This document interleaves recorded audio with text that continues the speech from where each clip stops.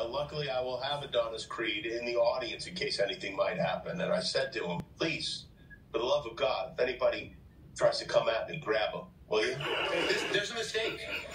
Moonlight, you guys won Best Picture.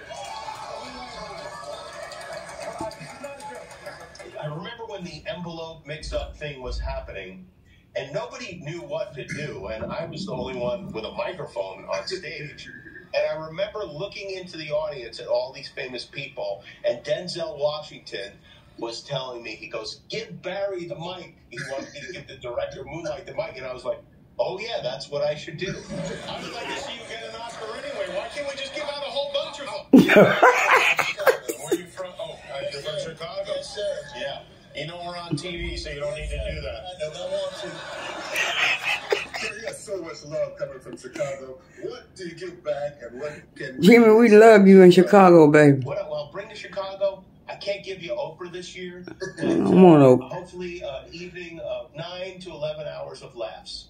I'm your guy. The cool as a fan. He cooler than a fan. I love him by the pound. And that's a whole lot of love. Damn it, boy. You the GOAT, goddammit. Looking forward to it. Me too. For Oscar Sunday on ABC 7. Damn it, Jimmy.